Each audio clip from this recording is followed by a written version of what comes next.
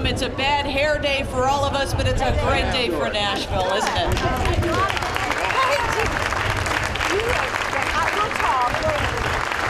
And I get the honor of welcoming you to what is now officially the John Seigenthaler Bridge.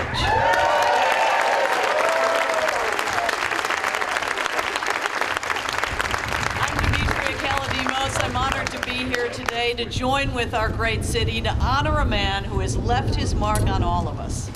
John Seigenthaler is a humanitarian who has dedicated his life to be the voice of those otherwise not spoken for. He has worked with the Freedom Riders and the civil rights movements in the 60s and has led a vibrant career as a reporter, editor, and publisher of the Tennessean, as well as a founding editorial director for USA Today. But most of all, to many of us, he is a mentor, a leader, a friend, and a father. Today, we dedicate this bridge to John. I almost want to call him Mr. Seigenthaler. A man who has been an unstoppable force behind the development of our great city, a reminder of fighting for what you believe in and living each day with a purpose. So again, I thank all of you for being here to honor John. And to begin our program, I'd like to introduce the beautiful sounds of the University School Choir. Sia hamba kukanyen kwenko, sia hamba, sia hamba, sia hamba kukanyen kwenko, sia hamba, sia hamba kukanyen kwenko. Singama hamba yotina kulambaba, efasine kaya, ezuini. Singama hamba yotina kulambaba, efasine kaya, ezuini. Hallelujah, hallelujah, hallelujah, hallelujah, hallelujah, hallelujah, hallelujah, hallelujah, hallelujah, hallelujah. We are marching in the light of God. We are marching in the light of God. We are marching in the light of God. We are marching in the light of God. We are marching, marching, we are marching, marching, we are marching in the light of God. We are marching, marching, we are marching, marching, we are marching in the light of God. Sia hamba kukanyen kwenkos, sia hamba kukanyen kwenkos, sia hamba kukanyen kwenkos, sia hamba kukanyen kwenkos.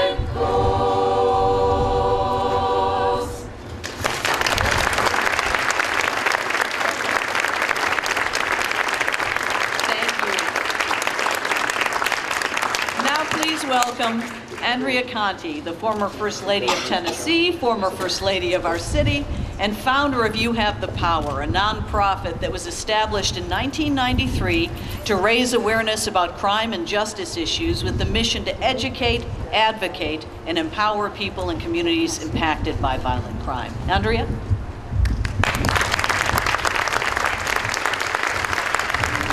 Thank you, Deidre, and thank you, University School Choir. You just sound terrific. You Have the Power is very honored to be part of this dedication today because, you know, renaming a bridge is a complicated process. And I have to say kudos to the Mayor and Metro Council for making it happen at light speed. John Seigenthaler has an extraordinary talent for bringing people together. And as only John can do, he wasn't even in the room, and he enabled a very small not-for-profit, You Have the Power, to partner with Metro government on today's event. So Metro is presenting John with a bridge, which is fabulous, and You Have the Power has a small part in presenting the plaque for the bridge. So thank you, Mayor, for allowing that to happen. In a program later today at the Country Music Hall of Fame, You Have the Power will continue the celebration of John's lifelong concern for those victimized by crime, hopelessness, and inequality. And thank you for including us in this dedication program. And thank you, John Seigenthaler, for the astounding honor of knowing you.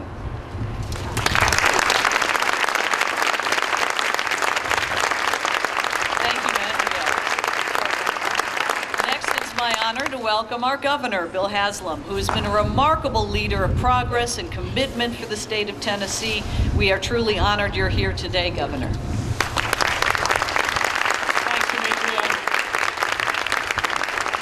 I want to salute the mayor for coming. I think it was the mayor's idea. I'll give him credit if it wasn't. This is a perfectly appropriate dedication for someone who truly is a Tennessee treasure. We use that word occasionally, maybe too often, but in this case, it truly is the truth. John Seigenthaler is a Tennessee treasure that's known around the world as someone who's committed to doing the right thing, whether it's saving someone on a bridge or going to Alabama to fight for freedom. He literally has made his mark around the world. I want to tell two quick stories that tell a lot about John Seigenthaler. A lot of y'all have read Keel Hunt's book about when Lamar Alexander was sworn in early to take Ray Blanton's place. It's a remarkable series of events, and you have the U.S. Attorney involved, the State Attorney General, the Speaker of the House, the Lieutenant Governor, the Lamar is somebody who's getting ready to be sworn in early. All these people trying to figure out, is this the right thing to do? And when they do that, before they finally decide if they should do it or not, they call to check off of John Seigenthaler because they had to get the ultimate approval.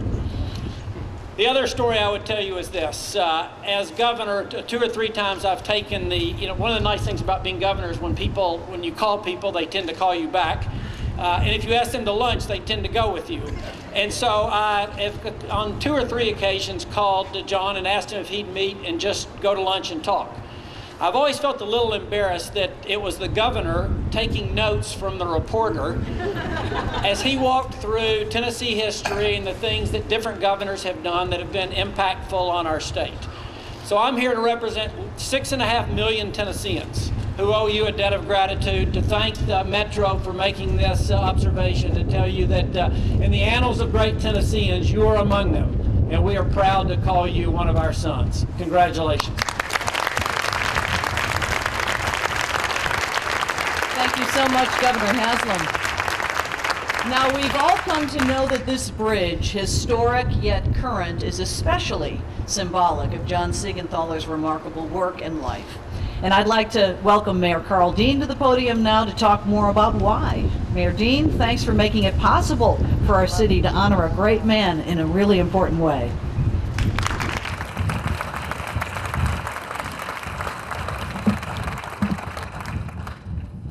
Well, thank you, Demetria, and this is a great day in the history of our city. You know, I wake up every morning and I get a card every day that just tells me what I need to do. And the card today was interesting because I woke up after dealing with storms last night and thinking more bad weather was coming. I looked at my schedule, and at 4 p.m. it says, rename Shelby Street Bridge for John Seigenthaler. And I thought, that's a pretty darn good day. And this is a good day. This is a good day I couldn't be more proud of or more happy standing here to dedicate this bridge in honor of John Seigenthaler. And just by the folks who are here, from our Metro Council, we have Berkeley Allen, Walter Hunt, Jason Holloman, Ronnie Stein, Mayor Bill Purcell. Bill, thank you for being here with us. Former Speaker Jimmy Nathy is here, State Senator Thelma Harper, Charlie Cardwell, DA Tory Johnson, Brenda Wynn, Judges Randall Wyatt, Tom Brothers, Carol McCoy, and Sophie Crawford. All thank you. Governor Haslam and Governor Bredesen, I'm so glad that you were able to be here to join us this afternoon. I also want to recognize Dolores, and it's always great to see Dolores, truly a better half.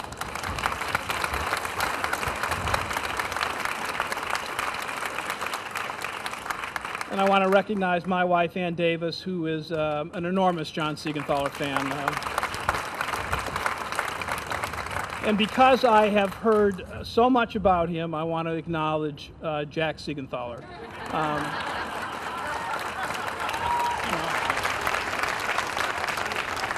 You know, Jack, I don't know, this might come as a surprise to you, but your grandfather talks about you.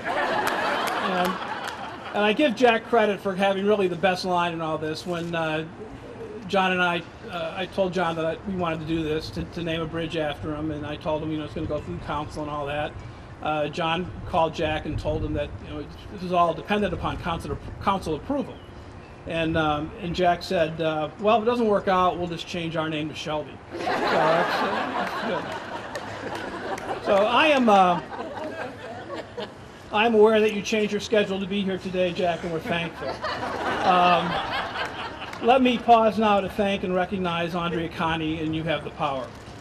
Andrea, you have worked steadily for 21 years, showing victims they have power, giving them hope, and letting them know that they are not alone and that someone is always out there working on their behalf. You Have the Power is a staple in our community, one of those ingredients that help us make us the city that we are. Thank you for your hard work, and I am just thankful to partner with you on this great day. I see members of the council here, as I've mentioned, and these council members, Jack, voted unanimously to rename this bridge for John Seigenthaler. And I want to thank Council Member Ronnie Stein for his leadership as the bill's sponsor.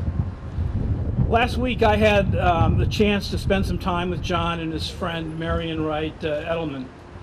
Marion Edelman founded the Children's Defense Fund some 41 years ago. I listened as old friends talked about the freedom rides, the sit-ins, people going to jail for what they believe in, and even dying for the cause of civil rights. For them, it was a conversation. For me, it was a history lesson. And to put it in perspective, that's why this day is so important. During the conversation with Ms. Edelman, John wasn't talking about something he read about or that he heard about. He talked about events he was part of, events he witnessed firsthand. And for the most part, those were events in our nation's history that tore down barriers, events that paved the way for inclusion for everybody. When you really study John Seigenthaler's life, you will learn about a man who has spent his years working to make life better for other people. And that brings us to this dedication today. 60 years ago, a man was so distraught that he climbed on this very bridge with every intent to jump off and kill himself. John Seigenthaler's bosses at the Tennessean sent him to cover a jumper. But John became the story when he reached out and grabbed the man before he jumped. In the early 60s, John left the newspaper to work for Attorney General Robert Kennedy, where he spent his days championing equal rights and protecting those who fought for them. That role got him hit in the head with a lead pipe and knocked unconscious in Montgomery, Alabama. When John wasn't working against injustices through his position with the Justice Department, he was exposing them in his role as a Tennessean reporter, editor, and then publisher. When John left the Tennessean, he founded the First Amendment Center, using that organization as a platform to remind all of us that the U.S. government guarantees every citizen certain rights and to teach us how to appreciate those rights. Something else happened when John left the paper. Mayors and other government officials started calling on him to help them pull off projects or solve complicated issues. Just last year, he co-chaired our 9-month celebration of Metro Government's 50th anniversary. And John just didn't co-chair in name only. He chaired every meeting, and there were lots of meetings, attended every event, and put together a 50th birthday party that beats any I've attended. Back in the 1990s, when our city's murder rate was rising, Mayor Bredesen asked John to chair the Crime Commission. He did. The group went to work and recommended several initiatives, some of which remain in place today, all of which certainly helped lead to a much safer city that we all enjoy today. Also in the 90s, state officials established the Commission on the Future of the Tennessee Judiciary, and yes, they asked John to chair that. Everything I've just mentioned says a lot about our honoree, but that's not the stuff that captures the essence of John Seigenthaler. What defines the spirit of John Seigenthaler, his very core, is that he jumps to say yes. When Miss Jones, a teacher at a middle school in town, asks if John Seigenthaler will come and talk to her class, he says yes. He eagerly says yes when the 9th grader that he has never met before wants an appointment to talk to him about a potential career in journalism. He makes time for everybody, no matter how large or how small the task. If it's going to help someone or help our community in any way, John is there giving it everything he has, and he has a lot to give. That is the soul of John Seigenthaler.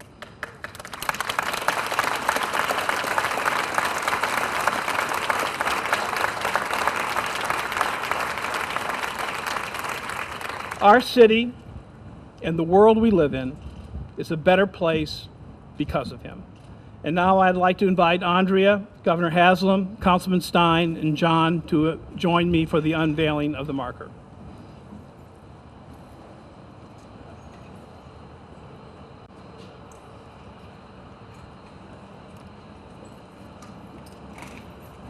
Andrea, you want to go over here?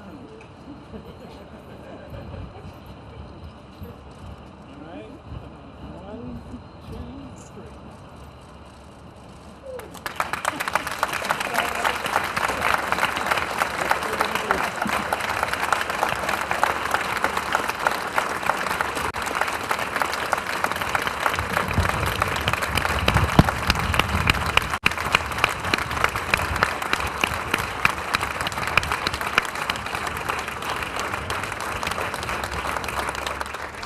And now I'd ask our honoree to make some remarks.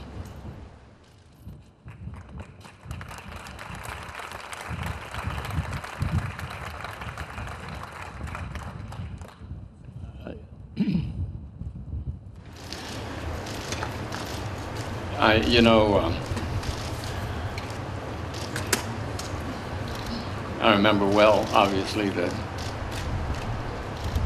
night Carl and I went to dinner. He caught the check. And when I got home that night, when he told me, we're really going to name a bridge for you, I said, you what? And I got home and Laura said, what happened at dinner? And I said, the mayor's going to name a bridge after me. He what? You know, I feel so honored. I look across this crowd and so many friends here. There's no way to let each of you know how much you've meant to my life. And as I look at your faces, I hope each of you can think as I can of moments when we've interacted and when it's made a difference. I feel so lucky. So lucky in so many ways, and most of all lucky in the friends that I have been able to embrace. So lucky to have been born in this city. You know, I could go on like this for too long, but it's going to start raining in a little bit, and you're not going to be able to tell whether it's raindrops or tears on my face. But something of both, I'll tell you. Carl Dean, I can't tell you how much this means to me. To have Governor Bill Haslam here, such a great honor.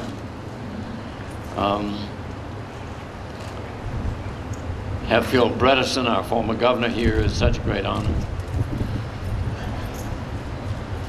To have Bill Purcell, our former mayor, is such a great honor. But for every single person standing beneath this bridge where Gene Bradford Williams once wanted to jump, I'm deeply touched, deeply moved. Every time my head moves from one side to another, I see other faces I recognize, and tears want to come again. And I know I hope we're all gonna go to the Country Music Hall of Fame and continue this celebration. And you know, the problem is, at 86, old men think so slow. and Southern boys talk slow. And I could talk you right into a rainstorm if you'd let me. But I see Dolores sitting right over there, and she's got a little button. She punches it, says fast forward, fast forward, fast forward. And so I am going to say forward, fast forward. I'm going to say from the depth of my soul, in some ways, I just don't understand how this happened, but I am just so damned happy it did. I can't tell you.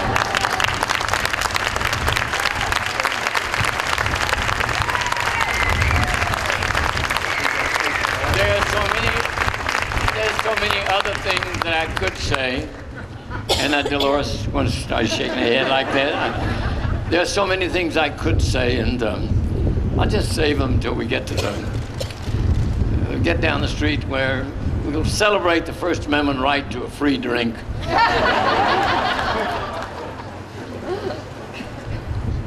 Thanks so much. Thanks so much. Thanks so much for so much. More than anything else, I'm grateful to have been born in this great city, and to have had such great friends, and to have such great friends. I'm going to stop now before, as you can tell, I'm getting ready to cry. Thank you all very much.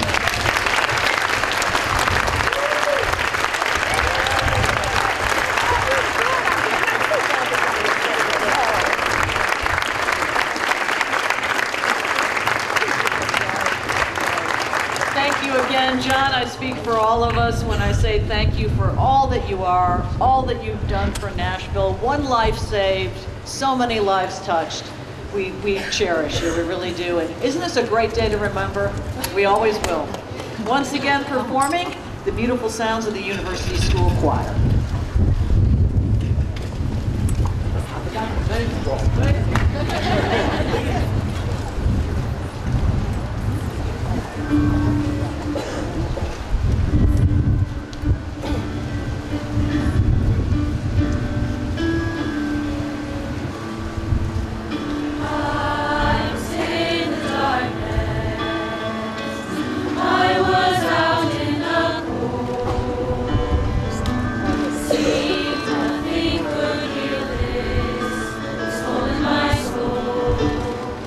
Reached out your arms to me, held out your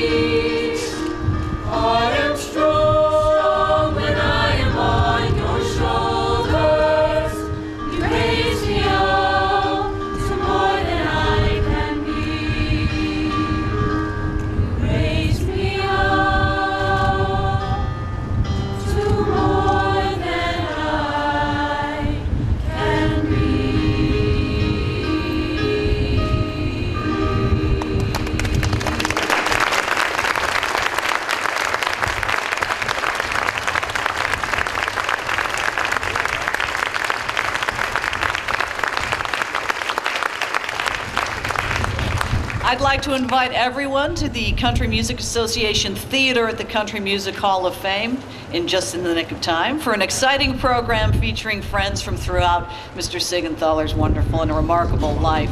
Tickets are still available, by the way, for $150 at the door. We encourage anyone interested in attending. It'll keep you dry anyway. Thank you for being here.